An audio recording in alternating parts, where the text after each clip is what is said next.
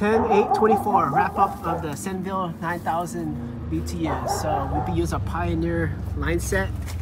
The clip parts that is soft was on the outside. The less material one is in the inside. Screws, and the line set is in there with the control wire. And then a mechanical switch here, 1/2 inch. A lot of brackets, and then weatherproofing here, mechanical switch, and mechanical MC wires, 12-3 gauge, and then power goes there, control wires goes there, and I need to find some kind of plastic cover to cover this area. I use the last flexible part right there, and then I use this here as this here right here. So I pretty much went to get this spot. I went 8 inch to the right and 8 inch up. And that's where I mounted this thing. Because this thing roughly, when it lives, it goes down 8 inches and in 8 inches. And that's where this thing lives. And then once I cover this up, on both these 916 ones, push this unit in, maybe make a cover for it. And then that's good.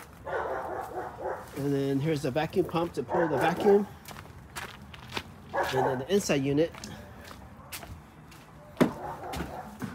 21.5 Sears.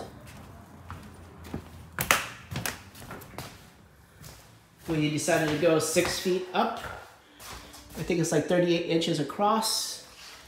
And then we measured some amount, I forgot, it was like 8 inches or something to drill a hole there, a 2 inch hole, slightly grade it down so the water doesn't go through. And then that's it, heat pump and AC. To be exact, this is the model. It's kind of very similar to Pioneer. Seville 21.5 Sears model.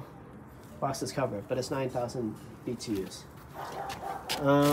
Gotta throw in the stop leak here because this is a hand-me-down unit that lived for 6 months. So we're gonna try to save it with some of the stop leak. And then the 410 over there, I think it was like 28.5 ounces probably. It's written on the machine. And that includes the 16-foot line set. And what else can I say? The bracket was from Amazon. And then there's a Pioneer PVC line cover set. Looks like that. These are the ones we didn't use.